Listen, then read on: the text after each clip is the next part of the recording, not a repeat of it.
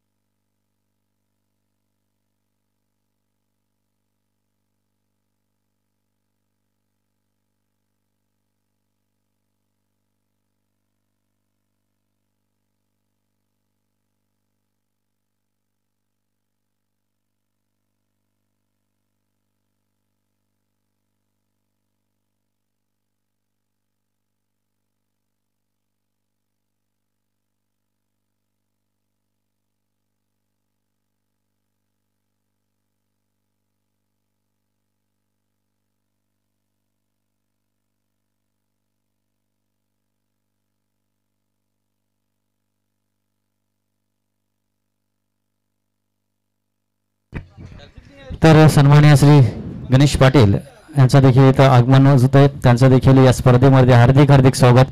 तर चला जाऊ या मॅचकडे. मैदानाच्या आतमध्ये एक मोठी मॅच आपल्याला पाहायला मिळेल जिथं घोडबंदर विरुद्ध पोमन असा सामना रंगणार आहे. टॉस जिंकलाय इथे पोमन संघाने. टॉस जिंकल्यानंतर गोलंदाजीचा निर्णय संघाने घेतलाय आणि इथं फलंदाजीसाठी आमंत्रित केले घोडबंदर या टीमला. तर विनंती असेल दोन्ही फलंदाज सलामीर जोडी मैदानाच्या आतमध्ये पाठवून द्या, कारण पंच देखील तिथे उपस्थित आहेत आणि दोन्ही संघाचा एक्स्ट्रा प्लेयर देखील आम्हाला द्यायचा आहे.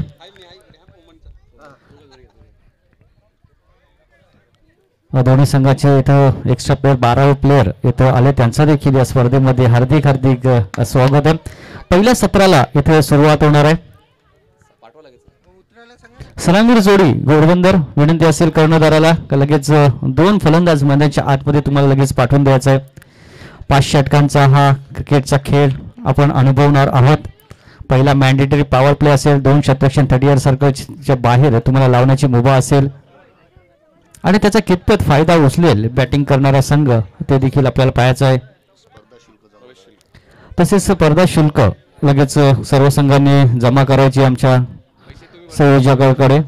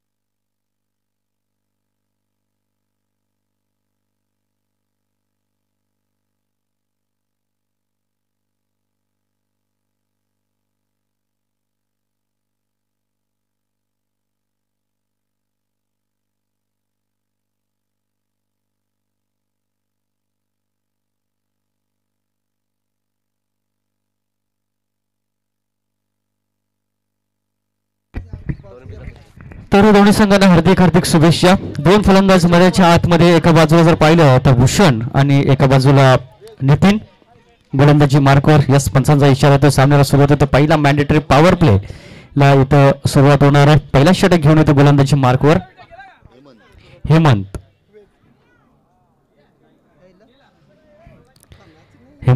पहिलाच वैयक्तिक घेऊन षटक येतो. मॅन्डेटरी पॉवर प्ले आणि एका बाजूला जर पाहिलं तर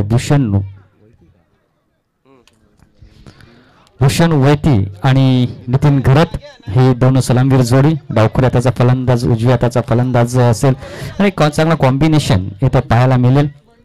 5 षटकांचा क्रिकेटचा थरार आपण पाहणार आहोत. 5 षटकामध्ये बघायचा किती धावा इथे प्रथम बॅटिंग करत असताना उभारेल घोडबंदर हा संघ. तर एका बाजूला फिल्डिंग करणारा संघ आहे तो म्हणजेच पोमन. या संघाने टॉस जिंकलाय आणि गोलंदाजी करण्याचा निर्णय संघाने घेतला आणि पहिला षटक घेऊन येतो गोलंदाजी मार्कवर हेमंत. दोन्ही संघांना बेस्ट ऑफ लक, हार्दिक हार्दिक शुभेच्छा. पहिला चेंडू सामन्यातील स्पर्धेतील पहिला चेंडू फुल टॉस होता. ऑन साइडला मिडॉनच्या वरून लॉंग ऑन क्षेत्रामध्ये चेंडू ट्रॅव्हल होतोय. चेंडूला फील करीपर्यंत 2 धाव घेण्याची संधी होती बॅट्समन भूषण वैती याला. भूषण वैती आपल्या 2 धावांनी स्वतःचं खातं उघडतोय. श्री गणेश होतो इथे धावफलकाला प्रथम बॅटिंग करत असताना घोडबंदर या टीमचं. पहिला चेंडू होता फुल टॉस चेंडू होता. ऑन साइडला 2 धावा मिळाल्या. या चेंडूवर फलंदाज भूषण वैतीला 2 धावांनी आपलं स्वतःचं खातं उघडतोय. 5 षटकामध्ये किती धावा उभारेल बॅटिंग करणारा संघ ते देखील पाहणं तितकंच महत्वाचं असेल. पहिला मॅन्डेटरी पॉवर प्ले आहे. 2 क्षेत्ररक्षण 30 सर्कलच्या बाहेर लावण्याची मुभा तुमच्याकडे असेल. 1 क्षेत्ररक्षण जर आपण पाहिला तर डीप मिड विकेट क्षेत्रामध्ये आणि 1 क्षेत्ररक्षण जर आपण पाहिलं तर वाडिश लॉंगन क्षेत्रामध्ये असे 2 क्षेत्ररक्षण डीपला प्रोटेक्शन करण्यासाठी तैनात आहे. तर 30 सर्कलच्या आतमध्ये जर आपण विचार केला तर 9 क्षेत्ररक्षण गोलंदाज तयार पुन्हा एकदा गोलंदाजीसाठी. फुलारल्यांचा चेंडू होता. ऑन साइडला पुन्हा एकदा खेळण्याचा प्रयत्न होता. बॅट्समनला बीट करून सरळ यष्टिरक्षकाच्या हातामध्ये चेंडू विसावला जातोय. निर्धाव चेंडूची सांगता या चेंडूमध्ये करत असतो गोलंदाज हेमंत. जरी पहिल्या चेंडूवर त्यांनी 2 धावा खर्च केल्या आणि आताच्या चेंडूवर निर्धाव हाताळतोय भूषण वैती. पुन्हा एकदा खेळण्यासाठी तयार. शरफलेन होता. ऑन साइडला चेंडूला खेळलाय. मात्र इथं डिक्लेरेशन क्षेत्रामध्ये चेंडू जाईल आणि तत्पूर्वी फक्त सिंगल मिळेल बॅट्समन भूषण वैतीला. भूषण खेळतोय वैयक्तिक 3 या धावसंख्येवर आणि टीमची धावसंख्या जर पाहिली तर बिनगडी बाद 3 धावा. संत आणि सावध गतीने तो बॅटिंग होत असताना मॅन्डेटरी पॉवर प्ले आहे. बघायचं मॅन्डेटरी पॉवर प्ले मध्ये 10 पेक्षा जास्त धावसंख्या उभारेल का बॅटिंग करणारा संघ. पहिल्या चेंडूवर 2 धावा आल्या. दुसरा चेंडू निर्धावाला. तिसऱ्या चेंडूवर 1 धाव. म्हणजे कुठेतरी कमबॅक होत असताना गोलंदाज हेमंत ह्याच्याकडनं पुढचा चेंडू हाताळतोय. आता ऑन साइडला बिगिट करण्याचा प्रयत्न. पुन्हा एकदा चेंडू जाईल डिक्लेरेशन क्षेत्रामध्ये आणि फक्त 1 सिंगल मिळेल. थोडीशी आउटफील्ड ऑन साइडला जर बघितलं यष्टिरक्षकाच्या मागे खराब असल्यामुळे इथे सिंगल धाव मिळते फलंदाज करणाऱ्या बॅट्समन टीमला आणि 1 बरोबर टीमची धावसंख्या स्कोअर बोर्डवर आतापर्यंत 4 या आकड्यावर जाऊन पोहोचते. 4 धावा. षटक क्रमांक पहिला हाताळण्यासाठी महत्त्वपूर्ण षटक असं पॉवर प्लेचं. या षटकामध्ये जास्तीत जास्त धावा उभारण्याची आवश्यकता असेल तर तुम्हाला टार्गेट सेट करायचं असेल तर या षटकामध्ये धावा जोडणं आवश्यकता आहे बॅटिंग करणाऱ्या टीमला. मात्र इथे चांगली गोलंदाजी केली गोलंदाज हेमंत यांनी. लेंथ अँड लाईनवर चांगली गोलंदाजी अचूक टप्प्यावर त्यांनी गोलंदाजी केली आणि त्यामुळेच फक्त 4 चेंडूमध्ये तो आतापर्यंत धावा खर्च करतोय आपल्या टीमसाठी 4. भूषण वैती डावखुरा त्याचा फलंदाज आहे. चांगला ॲडव्हान्टेज आहे त्याच्याकडे. मात्र बघायचं त्याचा फायदा उचलेल का आपल्या टीमसाठी. पुन्हा एकदा ऑन साइडला इथे शॉट्स मिडॉन क्षेत्रामध्ये 30 सर्कलच्या आतमध्ये 1 धाव अर्जित करतो फलंदाज भूषण वैती आणि 1 बरोबर टीमची धावसंख्या स्कोअर बोर्डवर आतापर्यंत जाऊन पोहोचले ते 5 या आकड्यावर. 5 धाव. आता मात्र खूप उशिरानंतर इथे उजव्या हाताचा फलंदाज नितीन घरत येतोय. शेवटचा चेंडू शिल्लक असेल त्याच्या माहितीसाठी. टीमची धावसंख्या 5 आणि मॅन्डेटरी पॉवर प्लेचा षटक आहे. असं वाटलं होतं की या षटकामध्ये जास्तीत जास्त धावा येतील कारण 30 सर्कलच्या आतमध्ये बाहेर जर पाहिलं तर 2च क्षेत्ररक्षण टीमला प्रोटेक्शन करण्यासाठी आहेत. तर पुन्हा एकदा क्षेत्ररक्षणमध्ये थोडासा फेरबदल होतोय कारण उजव्या हाताचा फलंदाज आता मात्र स्ट्रायकिंग एंड आहे. तर शेवटचा चेंडू खेळण्यासाठी हेमंत याचा. बघायचा हेमंत 7-8 पावलांचा रनअप घेतोय. ऑफ साइडला इथं स्टेअर करण्याचा प्रयत्न बॅट्समनचा फसला आहे आणि सरळ किपरच्या हातामध्ये वेध या चेंडूने घेतला आणि अशा प्रकारे चांगल्या षटकाची समाप्ती. गोलंदाज हेमंत लेन अँड लाईन अतिशय चांगली होती. अचूक टप्प्यावर गोलंदाजी केली आणि सध्या पॉवर प्लेच्या षटकामध्ये त्याने धावा खर्च केल्या त्या आपल्या टीमसाठी 5.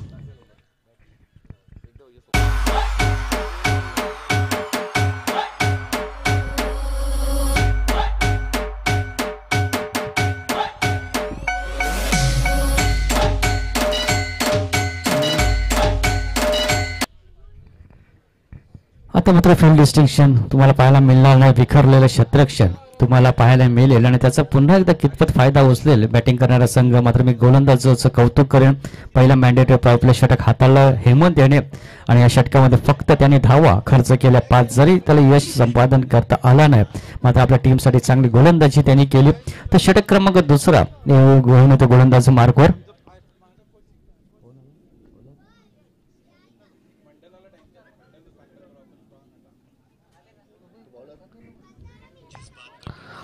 ओव्हर नंबर 2 इथं घेऊन येतो गोलंदाज अजित.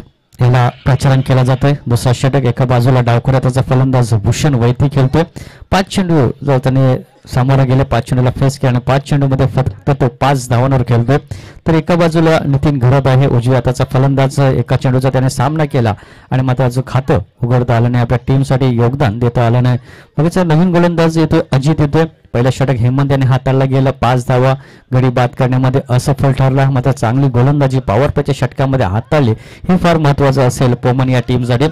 उशिरा आलेल्या प्रेक्षकांच्या माहितीसाठी आणि आत्ताच आमच्या युट्यूबशी जोडलेले सर्व क्रीडा रसिकांचं हार्दिक हार्दिक स्वागत. आणि त्यांच्या माहितीसाठी या स्पर्धेतील आजचा हा दुसरा दिवस आहे, अंतिम दिवस आहे आणि पहिला सामना आपल्यासमोर रंगत असताना पोमन विरुद्ध घोडबंदर. टॉस जिंकला येथे पोमन संघाने आणि टॉस जिंकल्यानंतर फिल्डिंग करण्याचा निर्णय संघाने घेतला होता आणि त्याला सार्थक गोलंदाजी इथे केली ती म्हणजेच गोलंदाज हेमंत याचा त्याचा देखील या स्पर्धेमध्ये कौतुक झालंच पाहिजे. तर षटक क्रमांक 2 अजित येतोय गोलंदाजी मार्कवर. एका बाजूला डावखुऱ्या हाताचा फलंदाज आहे, एका बाजूला उजव्या हाताचा फलंदाज आहे. म्हणजे नेहमीच इथं डोकेदुखी असते ती म्हणजेच गोलंदाजाला. किपरसाठी देखील डोकेदुखी असते, कॅप्टनसाठी देखील डोकेदुखी असते आणि तीच डोकेदुखी मात्र आता पंचांना देखील असते कारण त्यांना देखील प्रत्येक वेळेस पोझिशन बदलावी लागते.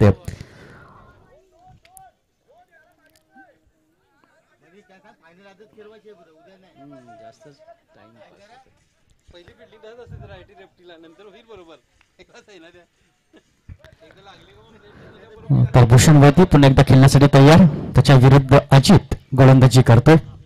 बघायचं अजितच्या विरुद्ध कशा प्रकारे बॅटिंग करेल फलंदाज भूषण वैती. ऑन साइडला पुन्हा एकदा खराब आउटफील्ड असल्यामुळे फक्त एक सिंगलच मिळालेल्या चेंडूवर आणि सिंगल बरोबर टीमची धावसंख्या पुढे सरकताना पोहोचते ती 6 धावा धावफलकावर.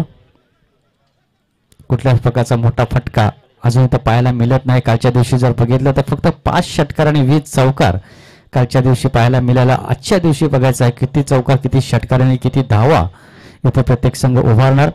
तर हेमंत अजित गोलंदाजी मार्कवर. 4 ते 5 बॉलांचा run-up. Right arm over the wicket. चेंडू हाताळण्यासाठी लोअर फुल टॉस होता. ऑन साइडला चेंडू मिड विकेट क्षेत्रामध्ये डीपमध्ये खराब क्षेत्ररक्षण. एक सिंगल कंप्लीट. दुसरी धाव घेण्याचा देखील इथं प्रयत्न होईल आणि 2 धावा इथं पूर्ण होतील का हा एक प्रश्न निर्माण झाला होता. मात्र दुसरी धाव घेत असताना इथं थोडासा लेझी क्रिकेट आपल्याला पाहायला मिळाला आणि त्यामुळे इथे परतावं लागेल पॅव्हलियनच्या दिशेने फलंदाज नितीन घरात गेला ज्याने वैयक्तिक आपल्या टीमसाठी जर पाहिलं तर खातं देखील उघडलं नाही आणि पहिल्या विकेटचं पतन झालं. टीमची धावसंख्या स्कोअर बोर्डवर 7 असताना.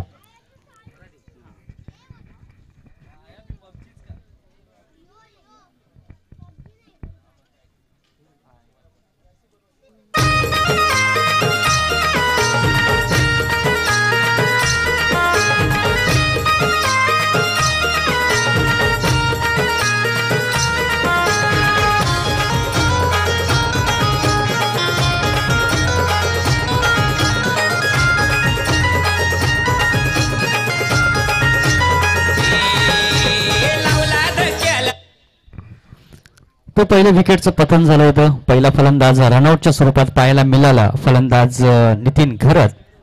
टीमची धावसंख्या स्कोअर बोर्डवर 7. पुन्हा एकदा तयार अजित. त्याच्या विरुद्ध डावखुरा हाताचा फलंदाज आहे. बघायचं त्याच्या विरुद्ध कशा प्रकारे गोलंदाजी करेल कारण त्याच्या कडवं आव्हान आहे. स्टेप आउट झाला होता, पुढे जाऊन सरसावला होता आणि लगेच यष्टीरक्षकाचं देखील मी कौतुक करेन ज्याप्रमाणे त्यांनी यष्टीचित केलं. आपली हुशारी कामाला लावली या खेळाडूने.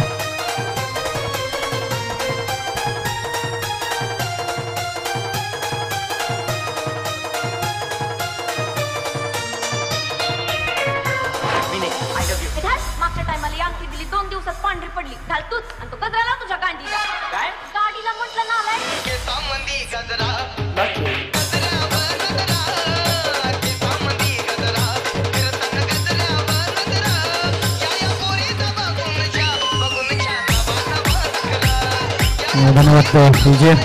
तर दोन फलंदाज इथे तंबूच्या दिशेने परतले. फलंदाज पहिला जर पाहिला तर नितीन घरात रनआउट झाला. त्याच्यानंतर दुसरा फलंदाज भूषण वैती हा फलंदाज बाद झाला. 8 चेंडूमध्ये 7 धावा त्यांनी आपल्या टीमसाठी पटकावल्या आणि तो फलंदाज इथं एसटीच्या स्वरूपात इथं बाद झाला. त्याची जागा घेण्यासाठी नवीन फलंदाज मैदानाच्या आतमध्ये येतोय देवेश रायकर येतोय बॅटिंग करण्यासाठी. आणि एका बाजूला नॉन स्ट्राईक एंडला फलंदाज जर आपण पाहिला तर हरेश वैती. दोन फलंदाज सलामवीर जोडीने मात्र इथे नाराज केले टीमला. 5 षटकांचा क्रिकेटचा महासंग्राम आपण पाहतोय. ते पहिला षटक तर हाताला पॉवर प्लेचं महत्वपूर्ण षटक होतं. जास्तीत जास्त धावा जोडण्याचा प्रयत्न इथे करण्याचा होता. भूषण वैती याला मात्र अपयशी ठरला फलंदाज. आणि हेमंत यांनी त्या षटकामध्ये फक्त 5 धावा खर्च केल्या. दुसरा षटक इथं अजित गोलंदाजी मार्कवर पहिला चेंडू त्याने एक सिंगल दिली. दुसऱ्या चेंडूवर देखील एक धाव दिली आणि रनआउट देखील मिळवला. आणि तिसऱ्या चेंडूवर मात्र इथं एसटीच्या स्वरूपात फलंदाज भूषण वैती याला माघारी पाठवलं. आणि आता नवीन फलंदाज देवेश रायकर येतो स्ट्रायकिंग एंडला. षटक क्रमांक दुसरा टाकण्यासाठी गोलंदाज पुन्हा एकदा तयार. Right arm over the wicket चा मारा करेल फलंदाज देवेश रायकर याच्यासाठी. बघायचा देवेश रायकर किती धावा. ऑफ साईडला स्ट्रोक साठी जागा बनवली आणि पॉइंट क्षेत्रामध्ये अतिशय दर्जेदार क्षेत्ररक्षण पाहायला मिळालं. शेवटच्या चेंडूपर्यंत नजर चेंडूवर ठेवली आणि अखेर क्षणी इथं फलंदाज देवेश रायकर हा देखील फलंदाज कॅच आउट झाला. आणि अशा प्रकारे 3 फलंदाज तंबूच्या दिशेने टीमची धावसंख्या जर पाहिली तर फक्त 7 या आकड्यावर.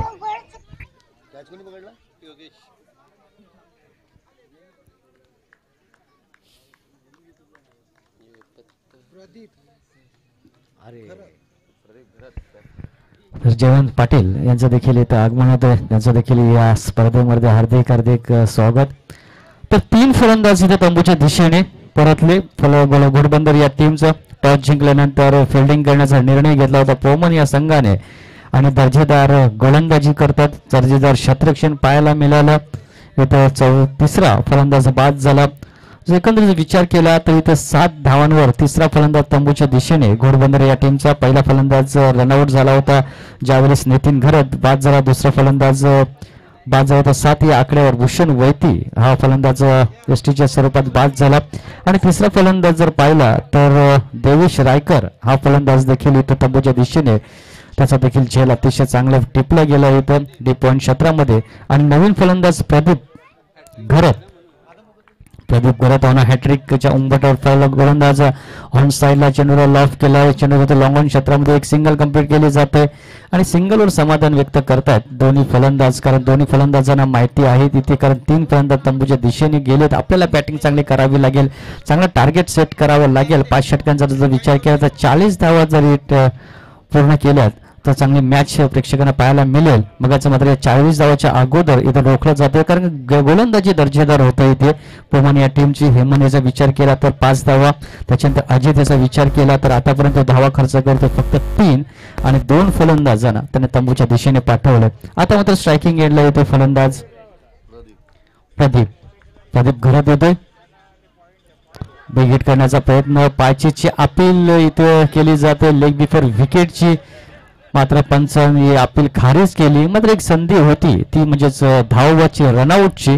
मात्र ती संधी देखील इथं हुकली. आणि अशा प्रकारे एक चिकी सिंगल पूर्ण करतोय फलंदाज. आणि एक सिंगल बरोबर टीमची धावसंख्या स्कोअर बोर्डवर 4.50 सरासरीने वाटचाल करत असताना प्रथम बॅटिंग करत असताना घोडबंदर या टीमची 3 गडी बाद.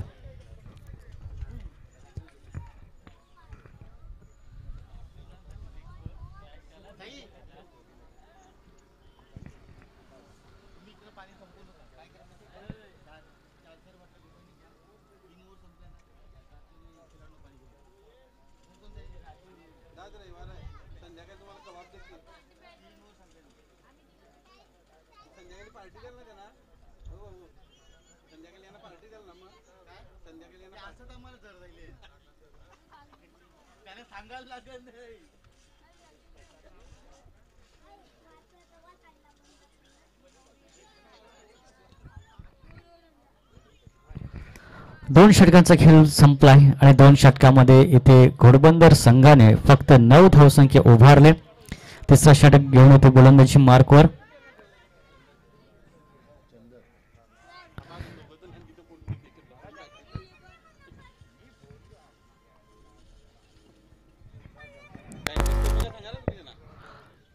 तर जास्तीत जास्त वेळ खर्च करू नका विनंती असेल.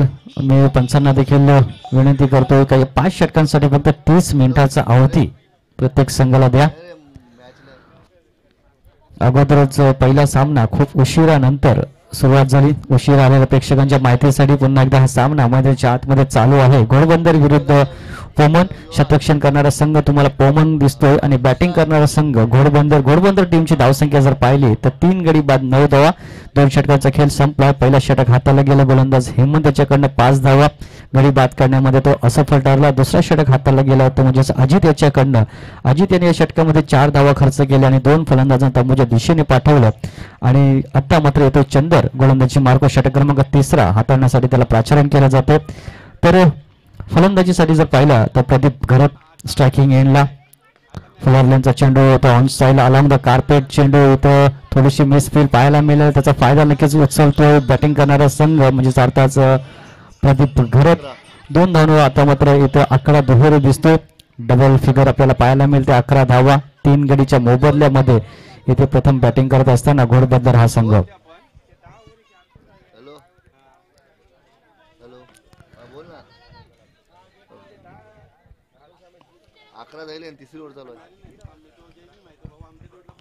चंदर पुन्हा एकदा गोलंदाजीसाठी तयार.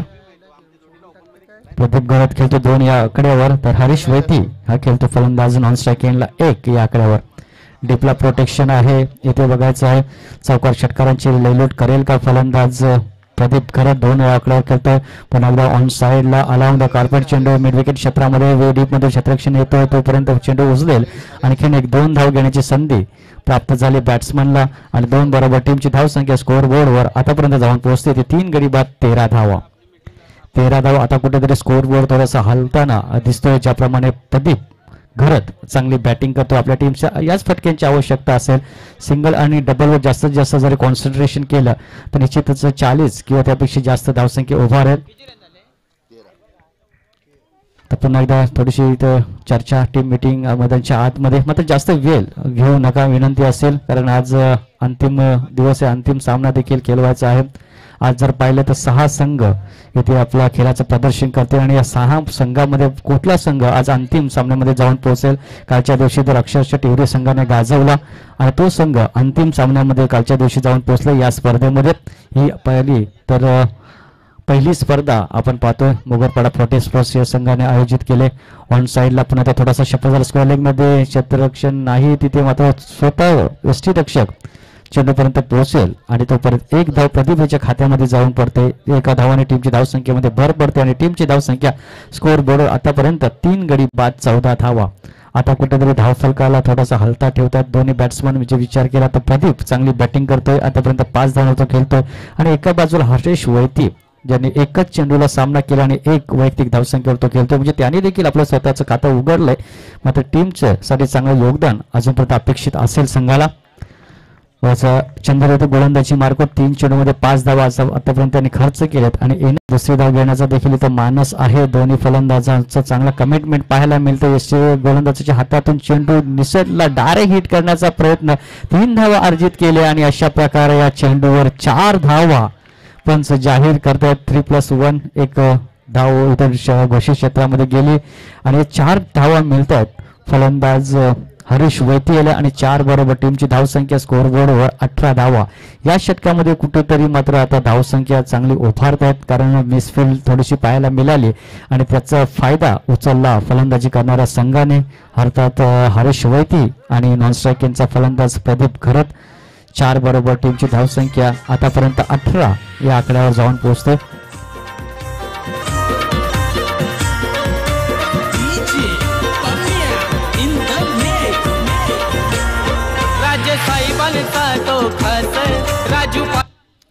चांगली पार्टनरशिप इथे दोन्ही फलंदाजांमध्ये चांगला कमिटमेंट आहे. दोन्ही फलंदाजाचा ताळमेळ चांगला आणि त्यामुळे इथे 11 धावांची महत्त्वपूर्ण पार्टनरशिप पाहायला मिळेल. पार्टनरशिप बिल्ड होणं फार महत्त्वाचं होतं. ते म्हणजेच घोडबंदर या टीमला, कारण 3 फलंदाज 7 या आकड्यावर तंबूच्या दिशेने परतले होते.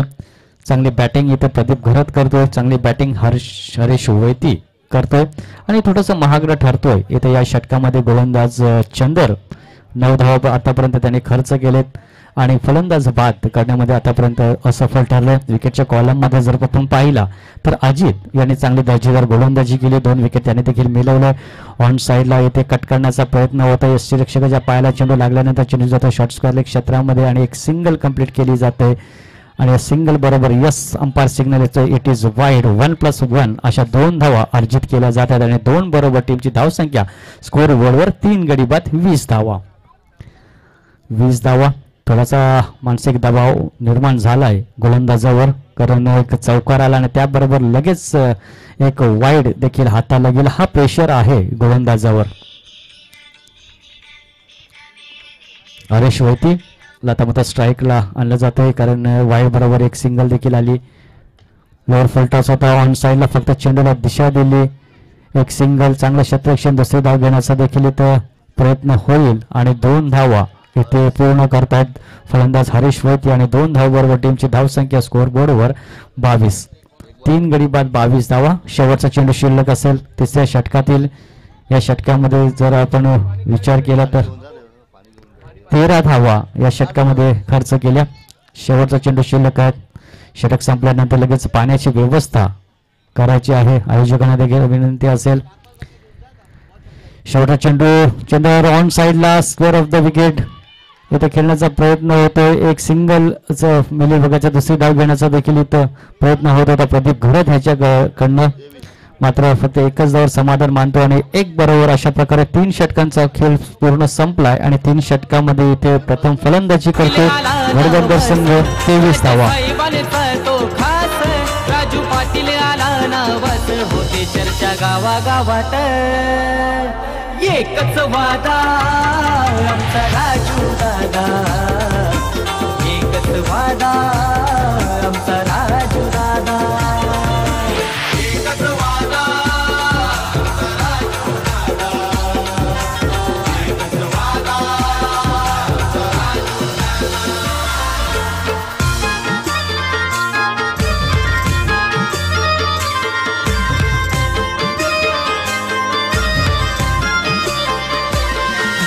धन्यवाद. विनंती असेल चंद्रकांत पाटील आणि सन्मान्य श्री रमाकांत छेनेकर यांना देखील लगेच तुम्ही देखील मान्यवर कक्षामध्ये यायचं आहे.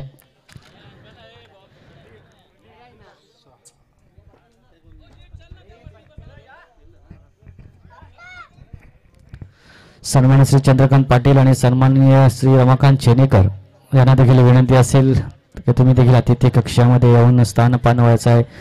एक चांगली मॅच इथं आपल्याला पाहायला मिळते. घोडबंदर विरुद्ध पोमन. इथं प्रथम बॅटिंग करत असताना घोडबंदर हा संघ आणि 3 षटकामध्ये इथे धावसंख्या उभारली ती 23 आणि येणारे 2 षटक शिल्लक आहेत. 5 षटकांचा सामना असता करत चौथा आणि 5वा हे षटक खूप महत्वाचे. स्लॉगिंग ओव्हरला सुरुवात होते आणि बघायचं महत्वपूर्ण षटक हाताळण्यासाठी गोलंदाजी मार्कवर षटक क्रमांक 4 टाकण्यासाठी कुठल्या गोलंदाजाला आमंत्रित केलं जातं. एका बाजूला जर आपण पाहिलं तर प्रदीप घरत चांगली बॅटिंग करतोय, त्याला योग्य साथ देतो हरीश वैती. हे दोन्ही फलंदाज हरीश वैती याच्या बॅटमधून एक चौकार आलाय जो वैयक्तिक खेळतोय 8 या आकड्यावर आणि एका बाजूला प्रदीप घरत देखील चांगली बॅटिंग करतोय. 4 चेंडूमध्ये 5 धावा तो खेळतोय आणि सध्या हे 2 फलंदाज चांगले सेट झालेत. हँड अँड आय कोऑर्डिनेशन अतिशय चांगला आहे या फलंदाजाचं आणि त्यामुळे कुठेतरी धावसंख्या थोडीशी उभारत आहेत. बघायचं आता मात्र चंदर याला तिसऱ्या षटकामध्ये टार्गेट केलं. तसंच मात्र या 2 षटकामध्ये येणाऱ्या एखाद्या गोलंदाजाला टार्गेट तुम्हाला करावं लागेल, त्याच्या गोलंदाजीवर तुटून पडावं लागेल आणि चौकार षटकारांची आतिषबाजी जर केली तर 40 पेक्षा जास्त धावा इथे टार्गेट सेट झाला तर चांगली मॅच पाहायला मिळेल प्रेक्षकांना. दोन्ही फलंदाजांमध्ये थोडीशी चर्चा झाली, कमिटमेंट झाली. बघायचं काय कमिटमेंट आणि काय चर्चा झाली. तर चौथा षटक येतो गोलंदाजी मार्कवर राजा. तर पोमन संघ मात्र खूपच इथे वेल घेतोय क्षेत्ररक्षण करत असताना. राजा येतो गोलंदाजी मार्कवर.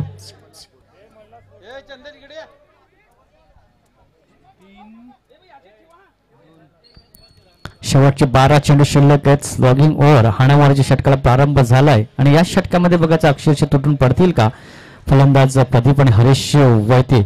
ऑन साईडला इथं सिली मिडॉन क्षेत्रामध्ये चेंडूला अडवलं जाते. दुसरी धाव घेण्याचा देखील हरीश वैती याचा प्रयत्न होता, मात्र एकच धाव समाधान मानावं लागेल कारण गोलंदाजाने चेंडू अडवला आणि 1 बरोबर टीमची धावसंख्या स्कोअर बोर्डवर 24. 3 गडी बाद 24 धावा. पहिला फलंदाज 7, दुसरा फलंदाज 7, तिसरा फलंदाज 7 आणि आता 17 धावांची महत्वपूर्ण पार्टनरशिप हरीश वैती आणि प्रदीप घरत या दोन फलंदाजांमध्ये. राजा येतो गोलंदाजी मार्गावर. षटक क्रमांक चौथा टाकण्यासाठी त्याला प्राचरण केलंय. शेवटचे 2 षटक शिल्लक आहेत. 5 षटकांचा सामना. चौथा आणि 5वा षटक नक्कीच लॉगिंगवर हाणामारचे षटक असतं आणि ह्या षटकामध्ये टार्गेट करेल का गोलंदाजाला, का त्याच्या फलंदाजाच्या विरुद्ध चांगली गोलंदाजी होईल. ऑन साईडला पुन्हा एकदा चेंडू जाईल. एकच सिंगल मिळेल आणि सिंगल बरोबर टीमची धावसंख्या स्कोअर बोर्डवर आतापर्यंत 25 धावा. जसं चंदर याला टार्गेट केलं होतं तिसऱ्या षटकामध्ये 14 धावांचा तो षटक देऊन गेलं. घोडबंदर या संघासाठी महत्वपूर्ण षटक त्यांच्यासाठी झाला बघायचं आणि येणाऱ्या 2 षटकामध्ये गोलंदाजाला टार्गेट करावं लागेल, त्याच्यावर तुटून पडावं, चौकार षटकारांची आतिषबाजी करावी लागेल. मात्र तशी संधी गोलंदाज देईल का. षटक लेन होतं. ऑन साईडला पूल केलं. चेंडू स्क्वेअर लेग आणि बॅकवर्ड स्क्वेअर लेग क्षेत्रामध्ये जाईल. यष्टीरक्षक चेंडूला फील करेपर्यंत दुसरी धाव घेण्याची देखील इथं संधी असं वाटलं होतं निर्माण झाले. मात्र मी गोलंदाजाचं कौतुक करेल का त्याने चांगलं बॅकअप केलं. यष्टीरक्षक पर्यंत तिथे पोहोचला आणि अशा प्रकारे ते दुसरी धाव घेत असताना फलंदाज रनआउटच्या स्वरूपात बाद झाला. तो म्हणजेच प्रदीप घरत थोडासा नाराज निराश आहे. या एका चौथी धाव घेण्याचा प्रयत्न झाला होता, त्यांच्याकडनं कॉलिंग व्यवस्थित झाली नाही आणि त्यामुळे ते चौथ्या विकेटचं पतन झालं. टीमची धावसंख्या स्कोअर बोर्डवर 26. DJ Vaibhav in the mix.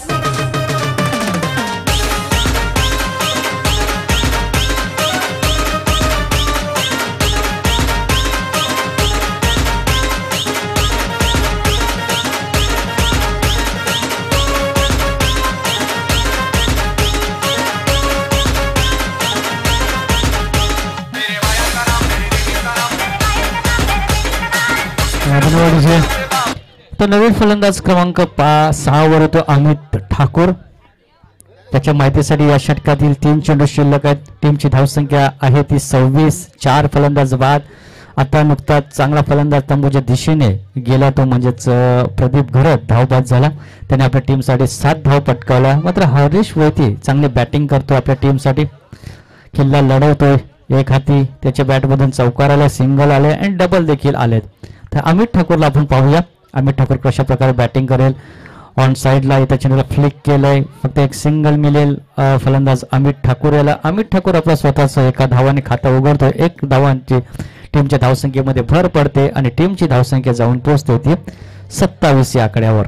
27 धावा. असं वाटलं होतं का या षटकामध्ये टार्गेट करेल गोलंदाजाला, मात्र गोलंदाज हवी ठरतोय. मात्र आता फलंदाजावर वरचढ ठरतोय.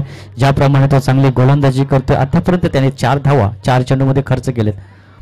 ऑन साईडला पुन्हा एकदा चेंडू स्क्वेअर क्षेत्रामध्ये चांगलं क्षेत्ररक्षण पाहायला मिळते. तिथे एक सिंगल दुसरी धाव घेण्याचा देखील इथं प्रयत्न होतोय. चांगली रनिंग बिटवीन द विकेट आपण पाहायला मिळालं. चांगला ताळमेळ दोन्ही फलंदाजामध्ये. कमिटमेंट चांगली होती कारण त्यांना माहिती आहे एक धाव ही खूप महत्वाची इम्पॉर्टंट आहे क्रिकेटच्या पटलावर आणि ते प्रत्येक धावांसाठी संघर्ष करत असताना हे 2 फलंदाज मैदानाच्या आतमध्ये. एका बाजूला हरीश वैती चांगली बॅटिंग करतोय आणि त्याला योग्य साथ अमित ठाकूर हा देखील देतोय. 2 धावांबरोबर टीमची धावसंख्या 29 वर जाऊन पोहोचते. शेवटचा चेंडू शिल्लक असेल या चौथ्या षटकातील. चेंज ऑफ स्पेस थोडीशी गती कमी केली होती गोलंदाजाने. ऑफ साईडला बघायचं खराब क्षेत्ररक्षण. चेंडू ट्रॅव्हल होते सीमरेषेकडे, मात्र त्याच्या अगोदर चेंडू अडवला जाते. 2 धावा येथे पूर्ण करतोय फलंदाज हरीश वैती याचं. 2 धावांनी स्वतःच्या खात्यामध्ये भर पडते आणि टीमची धावसंख्या जाऊन पोहोचते ती. 4 षटकांचा खेळ पूर्ण संपला आणि 4 षटकांमध्ये जर पाहिलं तर 31 धावा. 4 बाद 31 धावा.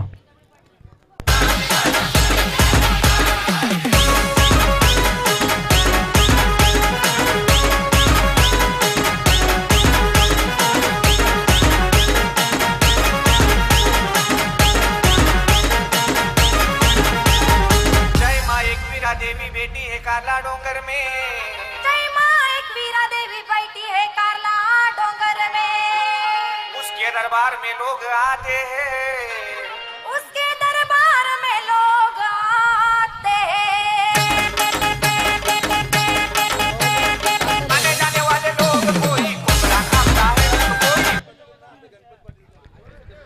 शेवटचा महत्वपूर्ण षटक स्लॉगिंग ओव्हर देत ओव्हर घेऊन येईल गोलंदाजी मार्कवर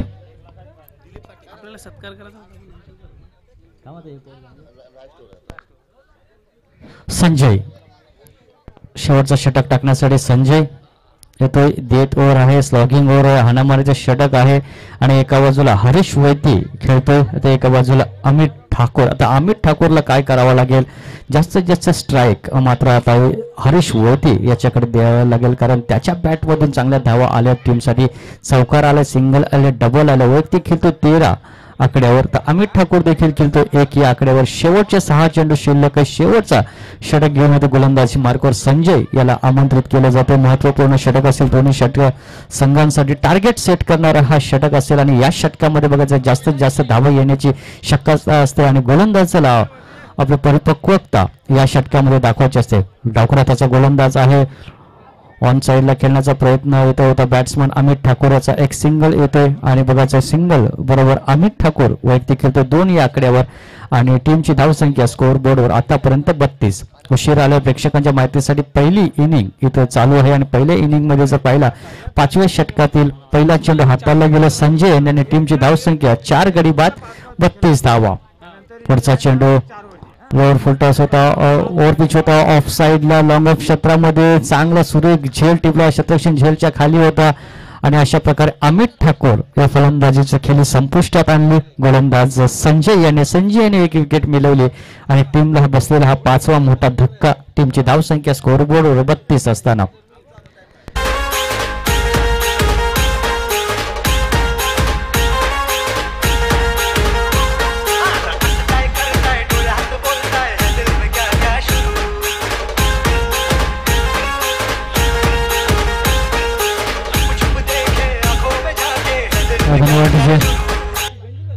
तर हरीश वैद्य चांगली बॅटिंग करतोय. 1 मॅन आर्मी ची भूमिका अदा करतोय आपल्या टीमसाठी. एक हाती किल्ला तो लढवतोय. 13 वैयक्तिक धावसंख्येवर तो खेळतोय. एक चौकारचा समाविष्ट आहे या 13 धावामध्ये. तर स्लॉगिंग वरून हाणामारीच्या षटकामध्ये एक विकेट मिळवली गोलंदाज संजय याने. मात्र बघायचं त्याच्या विरुद्ध एक मोठा फलंदाज हरीश वैद्य बॅटिंग करतोय. ओव्हर पिच होतो ऑन साइडला चेंडूला लॉफ केलाय. बघायचं चेंडू सीमेच्या पलीकडे जाईल का आणि ते मात्र काय कॅच ड्रॉप करतोय. असं वाटलं होतं का सहजरीतीने हा झेल विसावेल, त्याच्या शेवटपर्यंत नजर ठेवली मात्र अंतिम क्षणाला त्याच्या हातातून हा झेल सुटला आणि 2 धावा अर्जित करतोय फलंदाज हरीश वैद्य आणि 2 बरोबर टीमची धावसंख्या स्कोअर बोर्ड आतापर्यंत 34 या आकड्यावर जाऊन पोहोचते. 34 आकडा आपण पाहतोय इथे. फलंदाज हरीश वैद्य अतिशय दर्जेदार बॅटिंग करतोय. 15 धावांवर वैयक्तिक तो खेळतोय आणि इथे संजय याच्या हातात एक झेल सोडला. त्याचे चेंडू थोडासा नाराज असेल या झेल. पुन्हा एकदा डान्सिंग डाऊन द विकेट आला, ऑन साइडला केल्याचा होता मात्र यष्टीरक्षक इथे झेल टिपण्यासाठी त्याच्या हातातून देखील हा झेल सुटतोय.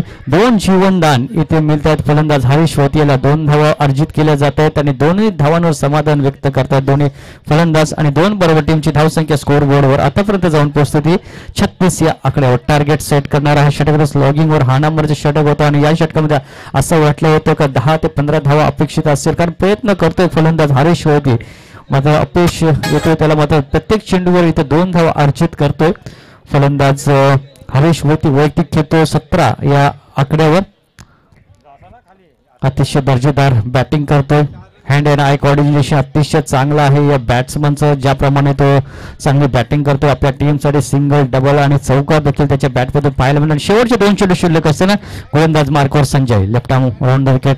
पुन्हा एकदा डान्सिंग डाऊन द विकेटला ऑफ साइडला स्ट्रोकसाठी जागा बनवली होती मात्र असफल ठरतोय आणि लगेच यष्टीरक्षकांनी चतुराई आपल्या कामाला लावली आणि अशा प्रकारे हा फलंदाज स्टंपिंगच्या स्वरूपात बाद झाला आणि अशा प्रकारे 5वा धक्का बसला. इथे 6वा धक्का इथे बसल्या. टीमची धावसंख्या 36 असताना पैसे गोवेश जरी नशे संगन एक हौस माझे घरवाल का माझे एक वीरा माऊलीचा दर्शन घरवाल का.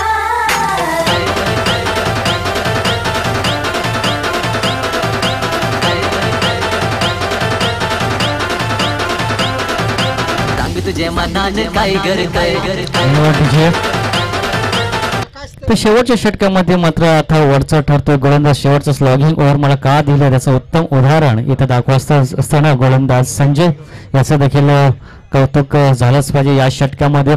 जरी 2 झेल त्याच्या षटकामध्ये सुटल्या गेल्या, मात्र आत्मविश्वास दुणावला या गोलंदाजाचा. शेवटचा चेंडू शिल्लक असेल, ऑफसाईडला पण एकदा स्ट्रोकसाठी जागा बनवण्याचा प्रयत्न बॅट्समनचा फसलाय आणि अशा प्रकारे 5वा षटक संपला. पहिल्या इनिंगचा खेळ संपला, पहिला सत्र इथं संपला आणि पहिल्या सत्रामध्ये इथे प्रथम बॅटिंग केली ती म्हणजेच घोडबंदर या टीमने आणि बॅटिंग करत असताना इथे धावसंख्या उभारल्या त्या 36 आणि 37 धावांचं इथे लक्ष समोर ठेवलंय.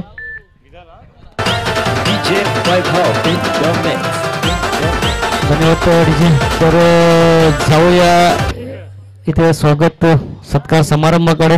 मान्यवर व्यक्ती उपस्थित आहेत.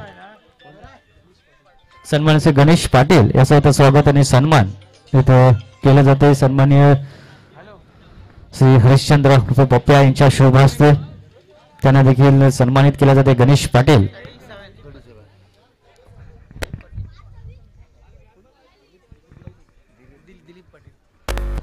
तसेच सन्माननीय दिलीप पाटील यांचं देखील स्वागत आणि सन्मान इथं केला जाते. सन्माननीय दिलीप पाटील यांचं देखील स्वागत आणि सन्मान इथं मंडळाच्या वतीने केला जाते. सन्माननीय हरिश्चंद्र ठाकूर यांच्या शुभ हस्ते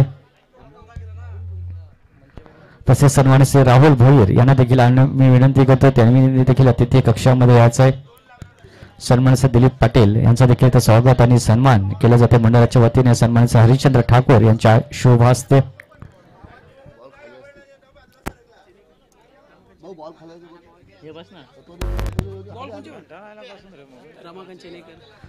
तसेच सन्माननीय श्री रमाकांत चेनेकर यांचा देखील इथं स्वागत आणि सन्मान त्यांना देखील पुष्पगुच्छ देऊन सन्माननीय श्री विश्वास भोईर यांच्या शुभ हस्ते त्यांना देखील मानाच्या आणि सन्मानाच्या ट्रॉफी या स्पर्धेची आठवण म्हणून दिली जाते.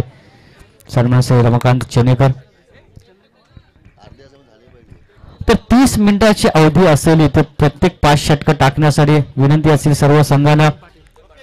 तसेच सन्माननीय श्री चंद्रकांत पाटील यांचा देखील स्वागत आणि सन्मान केलं जाणार आहे.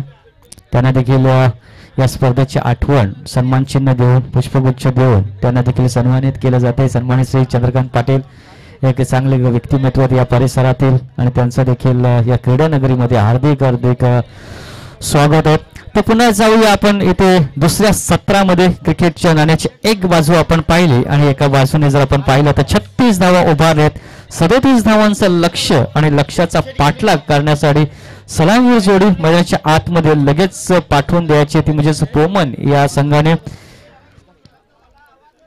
पोमन विरुद्ध घोडबंदर असा हा सामना आपण पाहतोय. 5 षटकामध्ये 36 धावा गोलंदाजी केली. हेमंत यांनी पहिला षटक 5 धावा चांगला षटक हाताला पॉवर प्लेचं महत्वपूर्ण षटक होतं.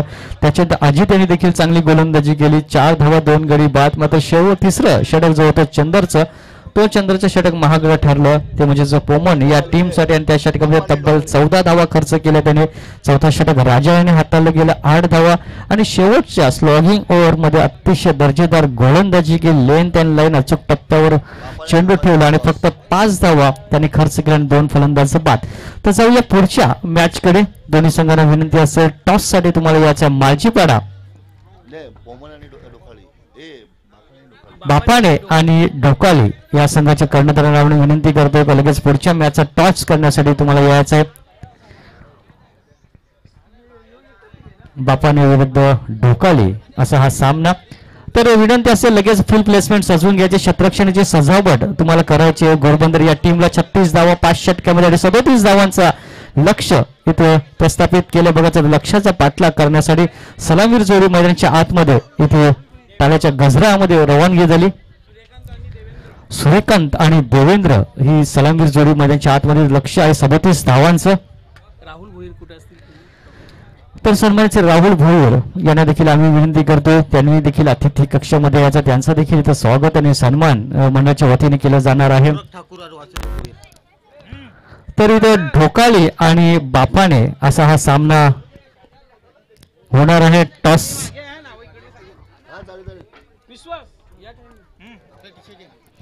इथे सन्मानित विलास पाटील यांच्या शुभ हस्ते इथे मॅच नंबर 2 चा टॉस केला जाते. बापाने विरुद्ध ढोकाली असा हा सामना सन्मानित विलास पाटील यांच्या शुभ हस्ते या सामन्याचं इथं नाणेफेकी केली जाणार आहे. बघायचा नाणेफेकीचा कौल कुठल्या संघाच्या बाजूने लागला जात आहे. इथं श्री मनीष पाटील देखील आहेत, चांगला समालोचक, त्यांच्या देखील मुखातून आपण कालच्या दिवशी ऐकलं, आजच्या दिवसात देखील ऐकणार आहोत.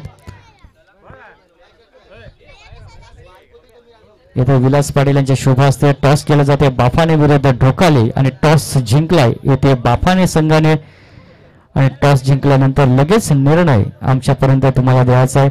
तर जाऊया पुन्हा एकदा क्रिकेटचा महासंग्राम 2019 आपण पाहतोय.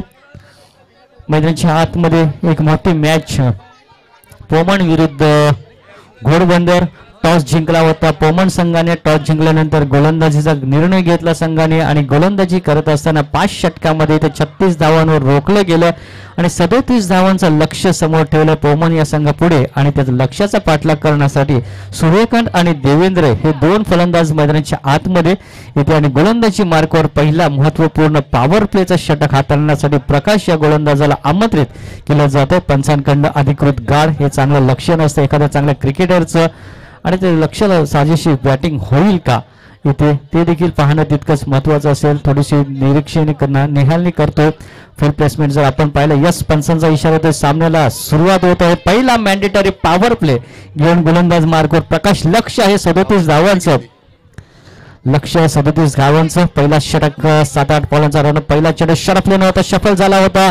ऑन साइडला चेंडूला स्क्वेअर लेग क्षेत्रामध्ये खेळून काढला. एक सिंगल कंप्लीट केली जाते आणि दुसरी धाव घेण्याचा देखील मानस होता दोन्ही फलंदाजांमध्ये. मात्र शेवटच्या क्षणाला पाहिलं गोल शतकाच्या हातामध्ये चेंडू आहे आणि फक्त एक सिंगलने इथं खातं उघडतोय.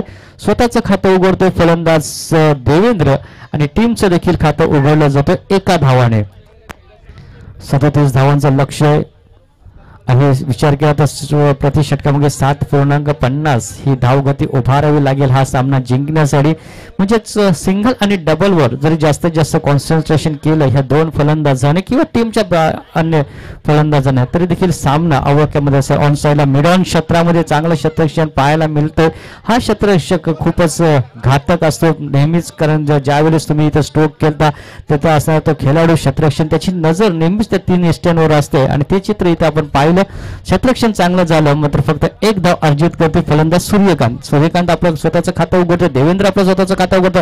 पुन्हा इथे शफल झाला. ऑन साइडला इथं स्क्वेअर लेग क्षेत्रामध्ये 30 सर्कल च्या जवळ क्षेत्ररक्षक तिथं उभा होता. थोडासा अखूल खेळ तिथं पाहायला मिळाला आणि एक धाव अर्जित करतो फलंदाज देवेंद्र खेळतो 2 या आकड्यावर. गोलंदाजी मार्कवर प्रकाश आणि आता मात्र सूर्यकांत आहे स्ट्रायकिंग एंडला. सूर्यकांत कशा प्रकारे बॅटिंग होते. लोअर फलटॉस ऑन साइड ऑफ चेंडू फक्त देशात दिले ऑन द कार्पेट चेंडू मिड ऑन क्षेत्रामध्ये ट्रॅव्हल झाला आणि तो एक सिंगल मिळते फलंदाज सूर्यकांत याला.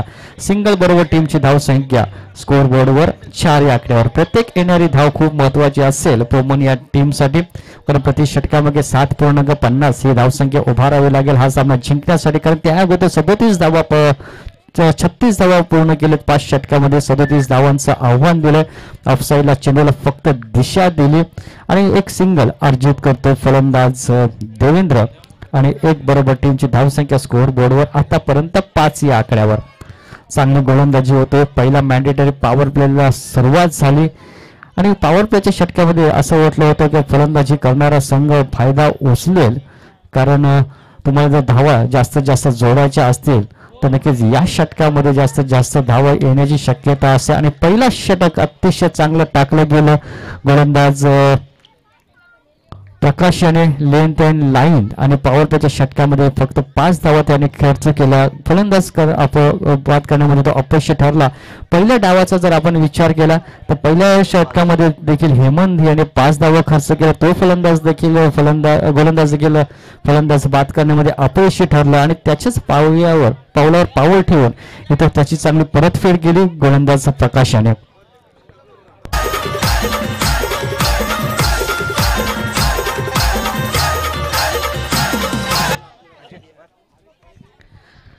अग्रकुळी समाज मंडळ मुंबई ठाणे रजिस्टर आपण पाहतोय पहिली ही स्पर्धा आहे इथे मोघरपाडा या संघाने भरवलं. त्याच्यानंतर स्पर्धा होणार आहे ती म्हणजे 11-12 जानेवारी 2020 घोडबंदर या ठिकाणी. त्याच्यानंतर 18-19 जानेवारी 2020 मध्ये मालजीपाडा येथे स्पर्धा असणार आहे. 25-26 जानेवारी ढोकाले. 1-2 फेब्रुवारी मध्ये खारेगाव येथे. 15-16 फेब्रुवारी मध्ये राई. त्याच्यानंतर 22-23 फेब्रुवारी आचोले, 29 आणि 1 मार्च 2020 मध्ये बाफाणे येथे, 7-8 मार्चला कामण येथे, 14-15 मार्च डोंगरीपाडा, त्याच्यानंतर 21-22 मार्च मध्ये पोमन मध्ये, 28-29 मार्च नवघर आणि शेवटचा 4 ते 5 एप्रिल 2020 टिवरी येथे हे स्पर्धा रंगणार आहेत. पहिली स्पर्धा आपण पाहतोय, पहिल्या स्पर्धेतील आजचा हा अंतिम दिवस आहे, दुसरा दिवस आहे. काल अक्षरशः टिवरी संघाने गाजवला, टिवरी संघ अंतिम सामन्यामध्ये जाऊन पोहोचलाय आणि आजच्या दिवशी 6 संघ इथं आपलं खेळ प्रदर्शन करतील आणि या 6 संघामध्ये बघायचा कुठला संघ इथे अंतिम सामन्यामध्ये जाऊन पोहोचणार आहे. कुठल्या तरी संघाचं, एका संघाचं स्वप्न मात्र इथं पूर्ण होणार आहेत. कुठलाच संघ मात्र इथे या स्पर्धेमध्ये हार मानायला आला नाही.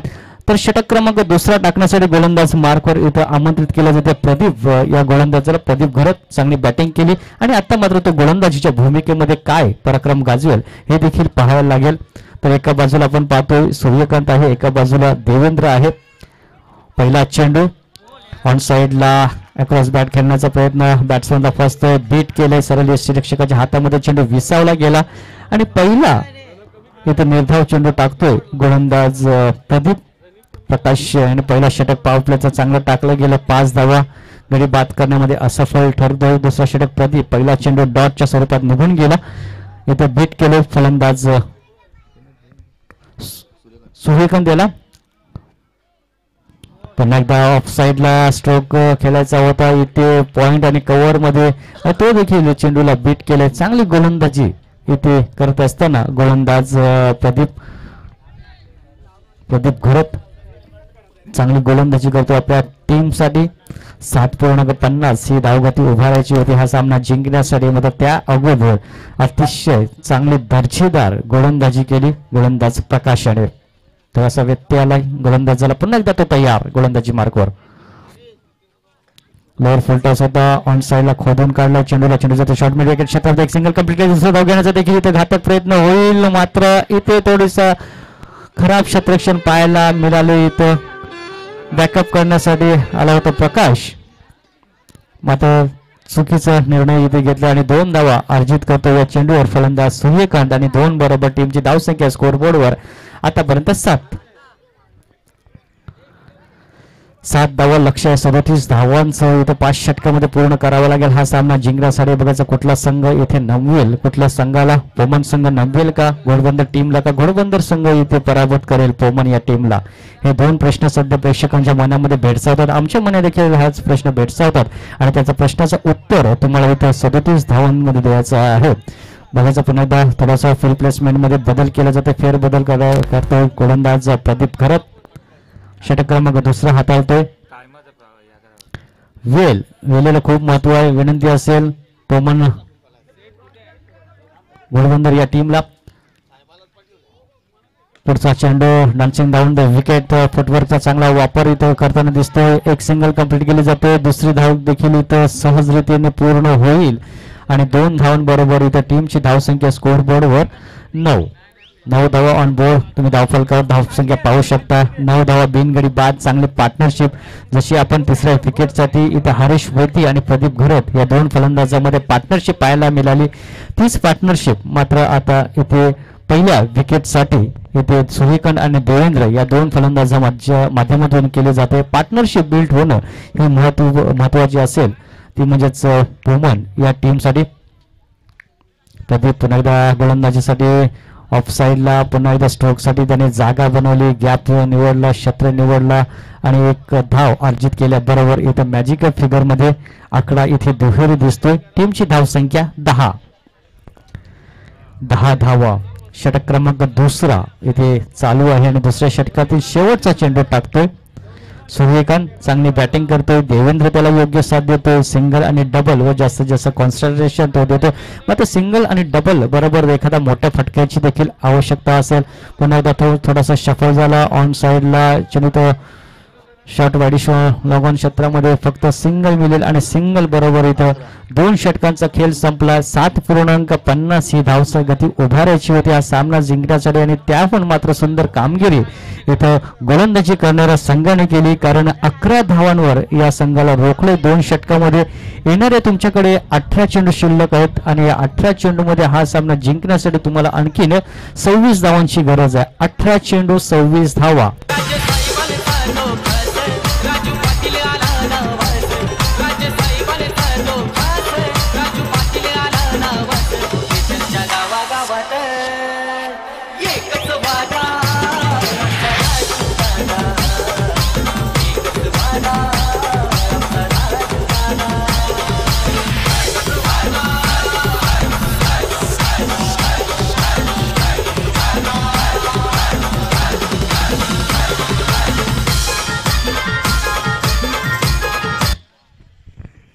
तर 18 चेंडू आणि 26 धावा सामना जिंकण्यासाठी.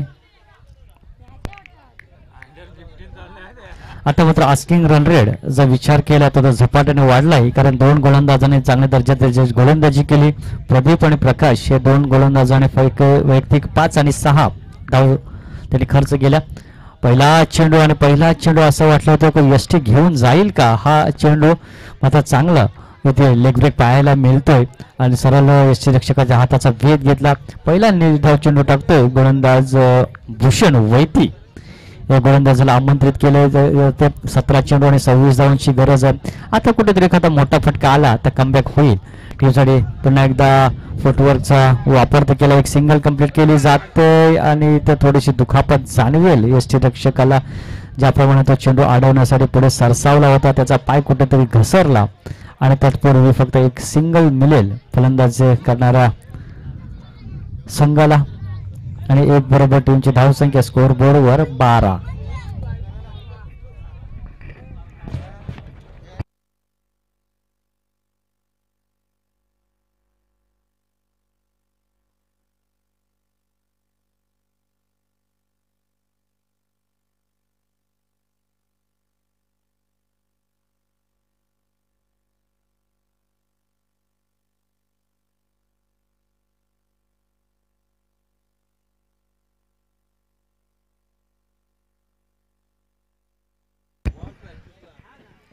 तर संघाची धावसंख्या 12. 37 धावांचा लक्ष्याचा पाठलाग करताना आपण पाहतोय पोमन या टीमला. आणि कुठेतरी मात्र इथं अडखळत आता मात्र खेळतात बॅट्समन. चौकार षटकार मारावा लागेल तर तुम्ही नक्कीच या धावपर्यंत पोहोचू शकता, कारण आस्किंग रन रेट आहे तो नक्कीच मात्र इथं झपाट्याने वाढलाय. भूषण वैती गोलंदाजी मार्ग डावखात्याचा गोलंदाज ऑफ साइडला स्ट्रोकसाठी जागा बनवली. कव्हर पॉइंट क्षेत्रामध्ये इथं खराब फिल्डिंग पाहायला मिळतंय आणि त्याचं प्रत्युत्तर जर पाहिलं तर 4 धावा इथे मिळत आहेत फलंदाजी करणाऱ्या संघाला.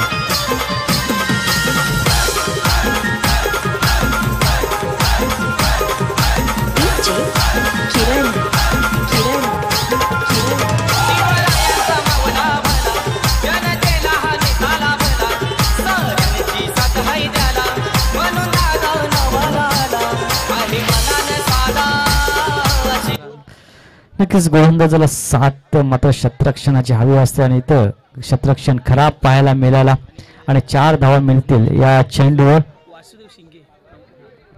4 धावा मिळतील या चेंडूवर फलंदाज सूर्यकांत याला. 4 धावा टीमची धावसंख्या पुढे सरकताना पोहोचते ती. आता मात्र outside the leg stump yes umpire signal it is wide. एक नकारात्मक चेंडू इथं टाकलाय गोलंदाज भूषण याने. तर सन्मान श्री वासुदेव शिंगे यांचा देखील स्वागत आणि सन्मान केला जाते. सन्मान श्री वासुदेव शिंगे. पुन्हा बिग विट करण्याचा प्रयत्न कॉड बिहाइंड द विकेट इथे फलंदाज बाद झाला.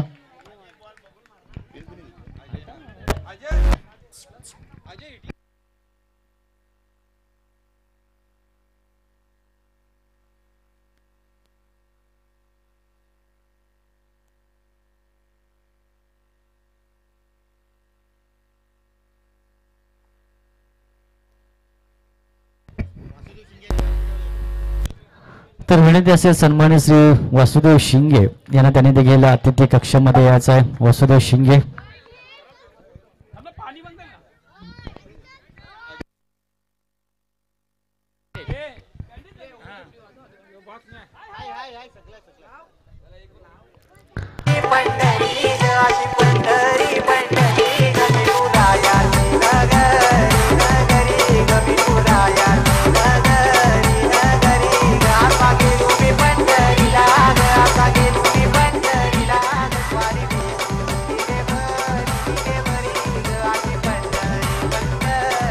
धन्यवाद डीजे सन्मान श्री वासुदेव शिंगे यांचा देखील स्वागत आणि सन्मान कॅमेरामॅन सन्मान श्री वासुदेव शिंगे यांचा देखील इथे स्वागत आणि सन्मान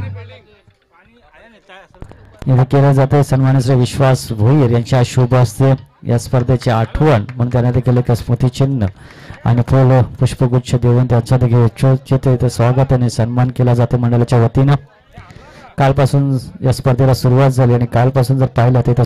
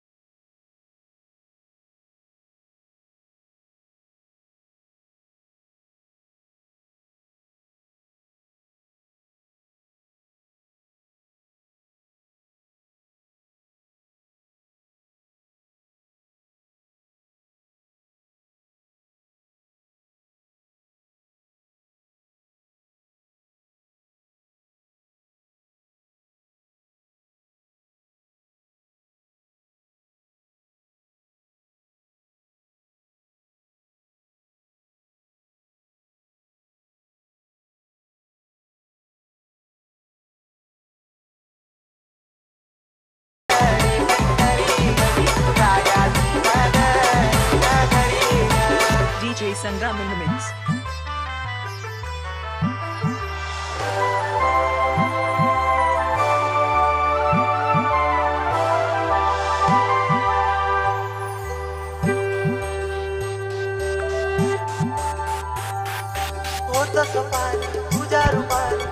धन्यवाद तर सन्मान श्री विकास मुकादम यांचा देखील आगमन झालंय. त्यांचा देखील स्पर्धेमध्ये हार्दिक हार्दिक स्वागत आहे. टीमची धावसंख्या स्कोरबोर्डवर 17. षटक क्रमांक 3. 2 चेंडू अजून या षटकातील शिल्लक आहेत. एक गडी बाद 17 धावा. नवीन येणारा फलंदाज अजय मात्र इथे सूर्यकांत या फलंदाजाच्या खेळीचा अंत केला. चांगली बॅटिंग केली. 12 चेंडूमध्ये 13 धावा. एक चौकाराचा देखील समाविष्ट होता. त्या 13 धावामध्ये अजय आणि देवेंद्र तर गोलंदाज मार्कवर भूषण वैती. षटक क्रमांक 3. इथे प्रगतीपथावर 3रा षटक चालू आहे. पुढचा चेंडू हाताळण्यासाठी पुन्हा एकदा खराब चेंडू नकारात्मक चेंडू त्याने देखील टाकला आणि त्याला देखील मात्र इथे दंडित पंचांनी केलं जाते 1 धावाने आणि 1 धावाबरोबर टीमची धावसंख्या स्कोरबोर्डवर 18 धावा. इथे धाव फलकावर 2 चेंडू शिल्लक आहेत. भूषण वैतीच्या 37 धावांचा लक्ष्याचा पाठलाग करत असताना सूर्यकांतने चांगली बॅटिंग केली. त्याला योग्य साथ देवेंद्र देतोय आणि नवीन येणारा फलंदाज अजय स्ट्रायकिंग एंडला बॅटिंग करतोय. बघायचा कितपत योगदान आपल्या टीमसाठी तो देईल. पुन्हा एकदा शफल झाला ऑन साइडला. इथं स्क्वेअर ऑफ द विकेट चेंडूला पाठवून दिलंय सीमेच्या पलीकडे. पायाचा पंचांचा काय निर्णय येईल.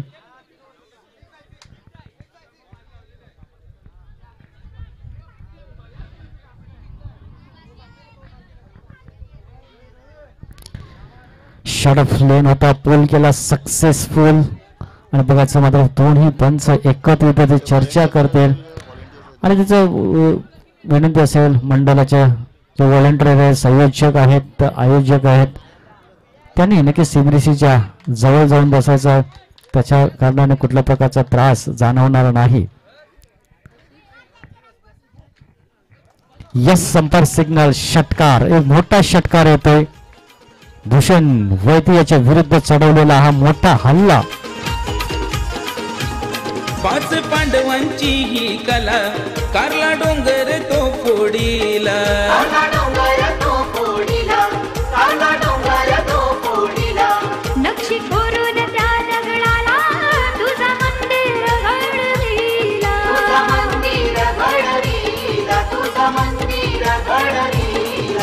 येतान तुझे जतरला. आता मध्ये धावसंख्या फ्लाय होते.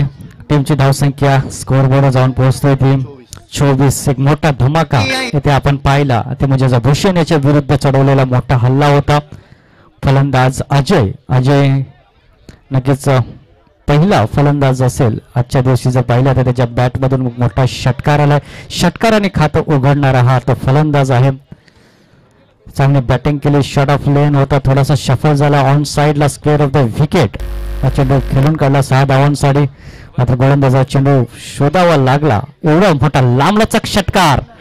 पुन्हा एकदा ऑफ साइडला इथे कव्हर ड्राईव्ह पेश केला. इथे लॉंग ऑफ क्षेत्रामध्ये चांगलं झेल इथे प्रदीप घरत यांच्याकडनं टिपण्यात आला आणि अशा प्रकारे इथे चांगला फलंदाजीचा अंत केला गोलंदाज भूषण वैद्यने. तर सन्मान्य श्री उमेश भोईर मालजीपाडा यांना देखील आम्ही विनंती करतोय, त्यांनी देखील इथे आर्थिक कक्षामध्ये यायचं आहे. सन्मान्य श्री उमेश भोईर मालजीपाडा.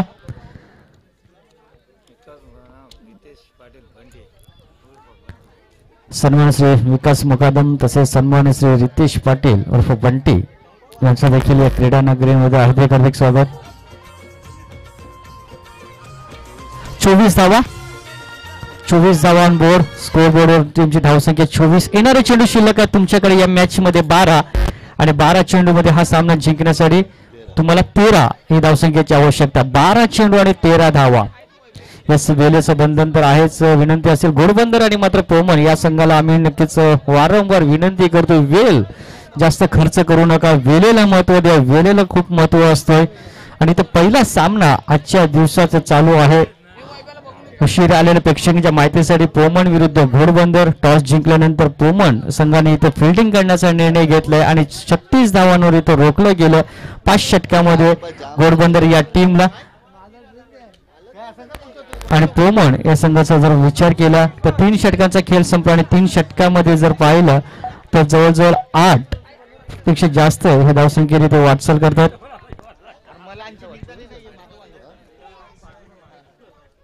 8च्या सरांनी संघ खेळतोय. येणारे 12 चेंडू आणि 13 धावा. मॅच ऑन आहे. अजूनही समान संधी आहे दोन्ही संघांना. ऑफसाईडला स्क्वेअर कट करण्याचा प्रयत्न होता बॅट्समनचा आणि फसतोय. निर्धाव चेंडूची सांगता करतोय. चांगला चेंडू हाताला बीट केलाय फलंदाजाला.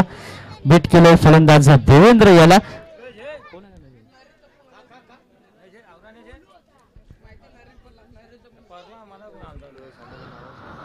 पुन्हा एकदा आराम अराउंड द विकेट. 1 धाव जाहीर करतात पंच आणि 1 बरोबर टीमची धावसंख्या स्कोअर बोर्डवर 25. 11 चेंडू 12 धावा. 11 चेंडू आणि 12 धावा. प्रत्येक चेंडूवर इथं मॅचचं समीकरण बदलतोय. प्रत्येक चेंडूवर एक वेगळं चित्र पाहायला मिळते. 10 चेंडू आणि 12 धावा. यस 10 चेंडू आणि 12 धावा. पुन्हा एकदा ऑफसाईडला चेंडूला कट करतोय. एक सिंगल मिळेल बॅट्समनला आणि सिंगल बरोबर टीमची धावसंख्या 26. आणि नॉन स्ट्राईक ला येणारा फलंदाज असतो प्लीज नागेश नॉन स्ट्राईक यांचा फलंदाज आहे. गोलंदाजी मार्कवर हरेश.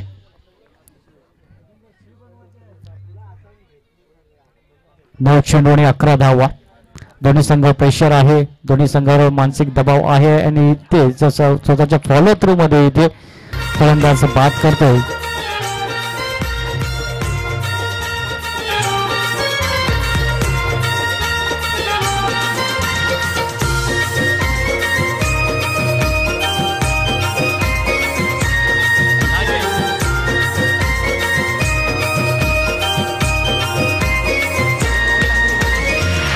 तू रडते सोनालीचे आई, काग तू रडते सोनालीचे आई.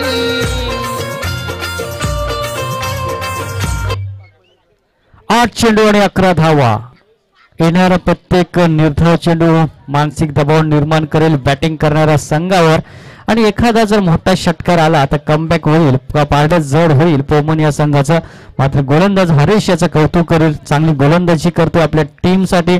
आतापर्यंत 4 चेंडू त्याने टाकलेत, 2 धावा खर्च केलेत आणि 1 फलंदाज बाद करण्यामध्ये तो सफल ठरला. 8 चेंडू आणि 11 धावांची गरज. अजूनही सामना दोलायमान स्थितीमध्ये आपल्याला पाहायला मिळते. ऑन आहे अजूनही सामना पुढे येऊन चेंडू खेळण्याचा प्रयत्न नक्कीच मात्र इथं हेरलं होतं, ओळखलं होतं गोलंदाज हरीश आणि हीच खासियत असते एखाद्या चांगल्या गोलंदाजीची आणि ते सिद्ध करत असताना आपल्या टीमसाठी गोलंदाज हरीश नक्कीच त्याचं देखील कौतुक झालंच पाहिजे.